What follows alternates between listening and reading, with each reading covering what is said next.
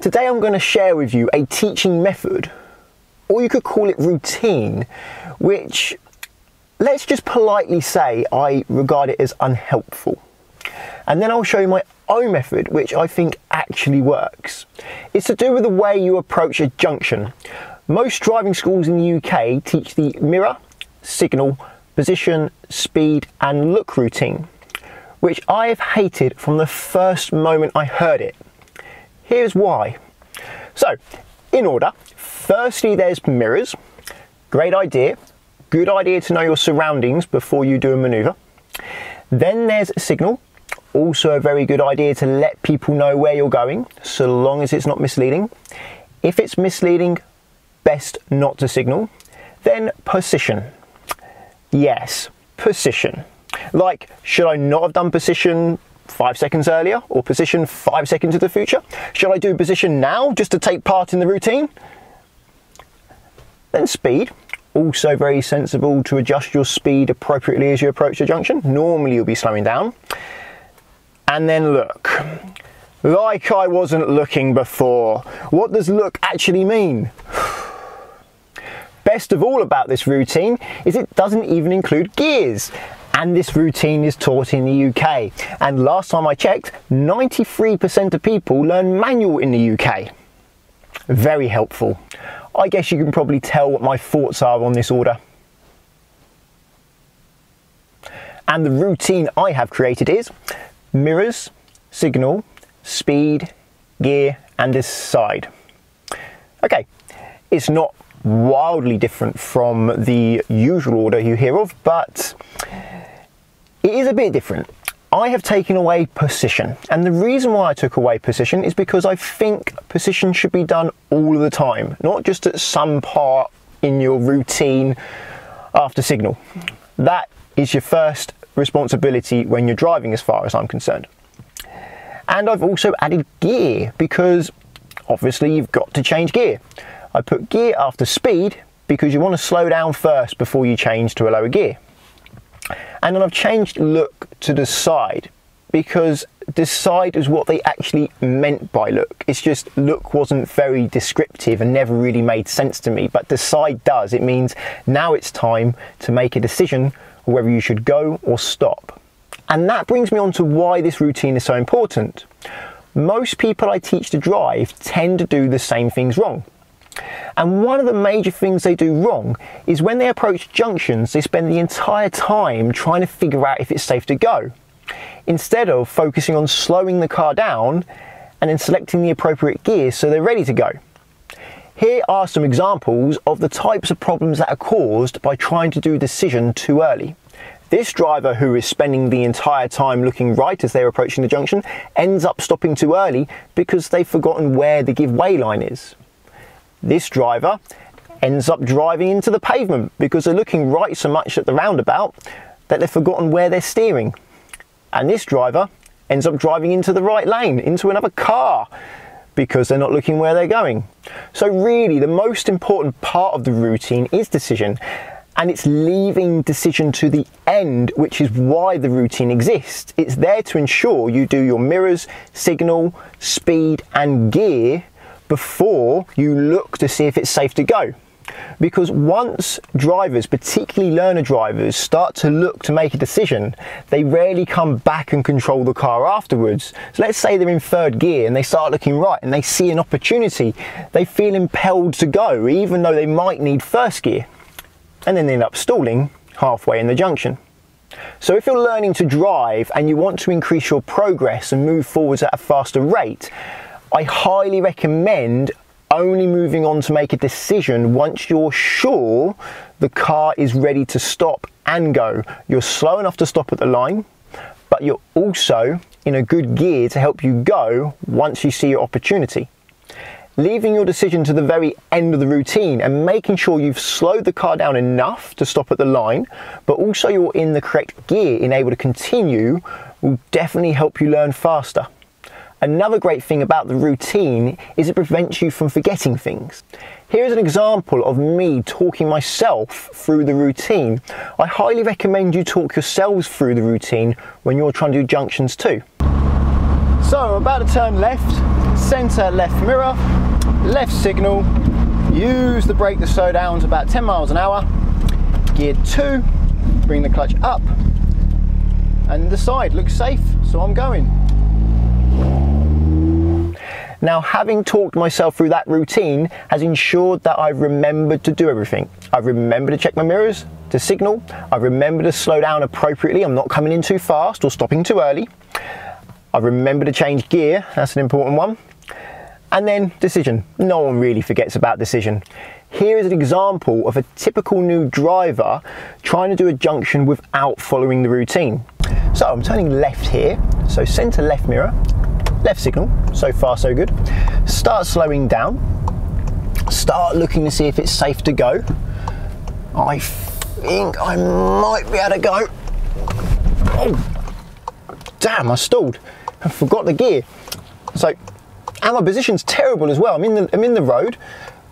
I'm at an angle, so I've got to hold the clutch down, put it in first gear, make sure the engine's started, and when it's safe, gas and bite point, and try and add loads of steer to claw back the fact I hadn't done the position on the approach. Much harder. Whatever junction you're approaching, your routine is the same. Whether it's traffic lights, mini roundabout, complex junctions, just normal T junctions, you will do the same routine. Well, almost the same. There are slight differences in your speed and gear depending on whether it's an open or closed junction. Here's an example of an open junction. Even though I'm still far back from the give way line, I can see who I need to give way to nice and early. But in this closed junction, I won't be able to see left or right until I reach the line. Therefore, you approach open junctions at a different speed and gear to approaching closed junctions.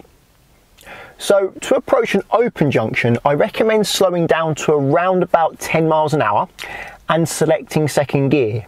Try to finish slowing down and finish selecting your gear, including bringing your clutch back up, far enough back from the junction so you still have time to stop if your decision is stop. I recommend keeping the clutch up once you've selected second gear so you're more ready to go. If you see an opportunity and the clutch is up, all you need to do is press the gas and you're away. However, if your clutch is down, you're going to need to use the gas and the clutch to get going. Having the clutch up and being ready to go just by pressing the gas improves your confidence in making decisions. Here is an example of me approaching an open junction. Take note of how early I finished slowing down to 10 miles an hour and how early I finished selecting second gear and bringing the clutch up, allowing myself plenty of time to make a decision. So centre right mirror, right signal for signal. Now I'm doing speed. As it's open, I'm going to slow down to 10 miles an hour. And notice how early I slow down. I'm going to get second gear now and bring the clutch up. And I've finished doing my gear this far back. Now I've got time to look and make a decision.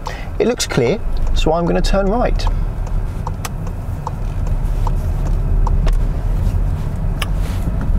Easy as that.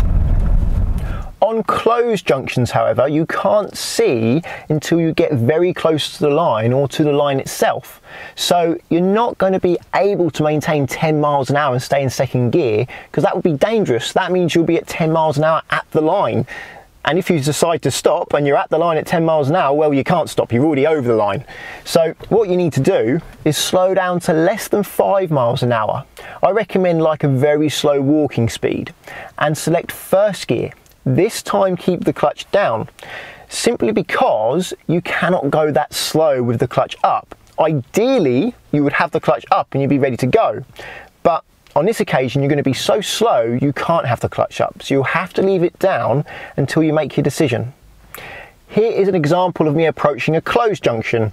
Again, take particular note of how early I slow down and how early I finish selecting first gear, giving myself a little bit of time to roll, steer around the bend and make a decision. So centre and left mirror, left signal. I'm going to slow down to about 5 miles an hour, less than 5 miles an hour before the mouth of the junction, and select first gear. Notice how early I've slowed down. Now I've got time to steer around the bend, and now I can look to see if it's safe to go. Looks clear, bit of gas, bit of bite point, and I'm away. The rest of the routine is fairly straightforward. So mirrors, if you're turning left, you should check your centre and left mirror. If you're turning right, you should check your centre and right mirror. That's to see what's around you. Now, if there's someone behind you, you should still do the junction. Just make sure you're not going to hit any cyclists or any motorbikes or any cars overtaking you when you do the junction. Then there's signal, also fairly straightforward. Signal left for left, right for right.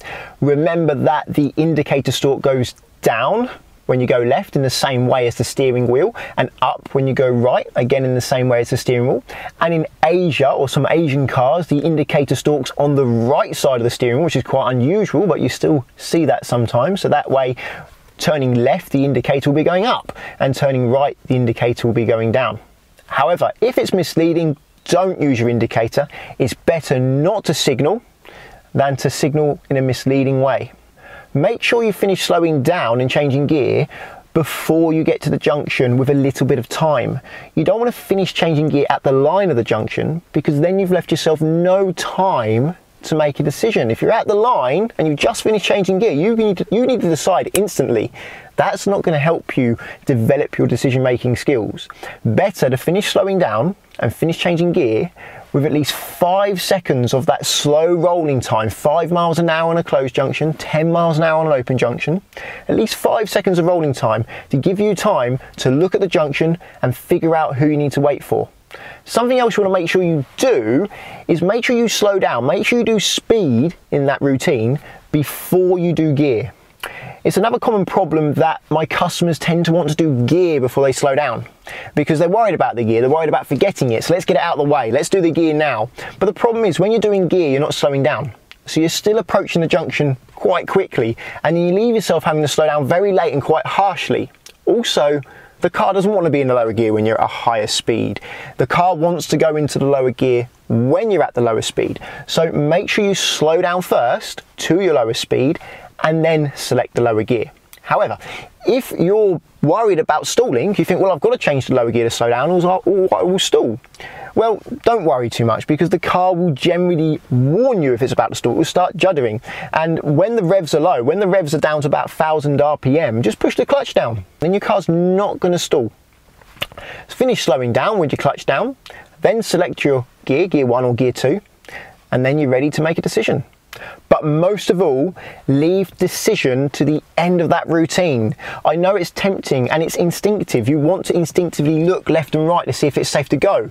But in my experience of teaching people to drive, once my customer starts to make a decision, once they start to look to see if it's safe to go, they forget about their steering. They start drifting to the left. I have to take the steering wheel to help them. They start over braking because they're not looking where they're going. They're not looking where they're stopping, or they under brake, they're coming in too fast. And most of the time, they forget about the gear as well.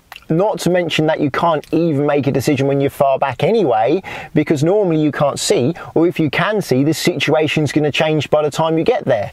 So trying to make a decision early is a complete waste of time. You're better off focusing on gears and speed.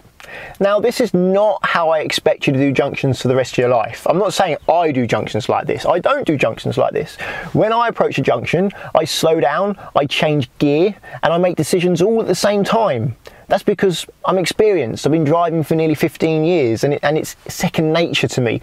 But when you're learning, you need to focus on one thing at a time. Once you start trying to focus on too many things, you end up doing everything very poorly. So this routine is your guide. It helps you remember everything to do, and it also helps you concentrate on one thing at a time. So, to sum up, first of all, you check your mirrors, centre left mirror for going left, centre right mirror for going right. Then you do the appropriate signal if it's not misleading. Then you move on to speed. So if it's an open junction, slow down to about 10 miles an hour. If it's a closed junction, try to get less than 5 miles an hour. And then move on to gear once you finish speed. If it's an open junction at 10 miles an hour, second gear. If it's a closed junction and you're less than 5 miles an hour, first gear, leaving the clutch down. Remember, if it's second gear, you leave the clutch up. Only once you've done all that do you allow yourself to even have a slightest look to the right to see if it's safe to go. I recommend focusing fully on controlling your car as you approach that junction. And when you finish controlling the car and you're ready, then make decision. And then when you see your opportunity, you can take it. If you can learn to do these 5 steps well, I'm confident you will find all junctions a whole lot easier. Well, that's all for this one. Please comment for what videos you want to see in the future. Please like it if you liked it, and please subscribe to get my future videos.